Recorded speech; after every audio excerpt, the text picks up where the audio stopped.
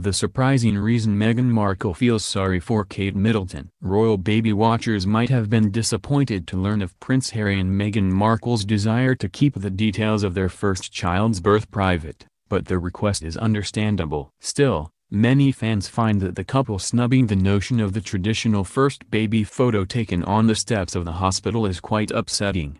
Prince Harry and Meghan Markle ask for privacy. Given that the media puts the royals under a microscope regularly, it's understandable that Prince Harry and Markle don't want any intrusion on a special day like the birth of their first child. Prince Harry and Markle made their wishes well known when Buckingham Palace released a statement on the matter, noting, "The Duke and Duchess of Sussex are very grateful for the goodwill they have received from people throughout the United Kingdom and around the world as they prepare to welcome their baby. Their Royal Highnesses have taken a personal decision to keep their plans around the arrival of their baby private. The Duke and Duchess look forward to sharing the exciting news with everyone once they have had an opportunity to celebrate privately as a new family." Markle reportedly feels sorry that Kate Middleton had to pose after childbirth. The notion of being glammed up post-baby delivery to have a photo snapped on the steps of the hospital is definitely jarring, but it's a royal tradition that we've become accustomed to, as Princess Diana and Kate Middleton both did it with their children.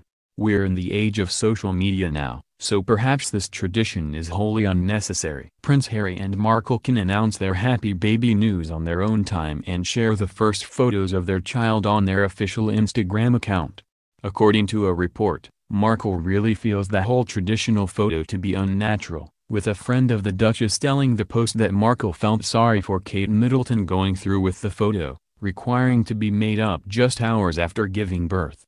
Prince Harry and Markle have been criticized for wanting privacy, as this is not how things are traditionally done. Of course, Prince Harry and Markle's statement about privacy has gotten plenty of criticism.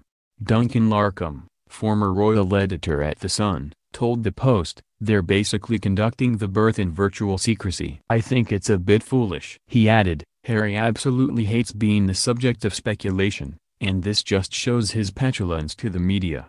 It's just a shame." Those who know Markle believe that she is looking for an experience that her mom, Doria Ragland, would approve of, with a family friend telling the Post, "Meghan and Doria are like two peas in a pod. Both perfectionists, both can be controlling, but they know their own minds for sure. They just like things the way they like them." Everyone in the family says that when they're together, Harry, who is extremely fond of Doria, will have to take a back seat. He won't be able to get a word in edgewise.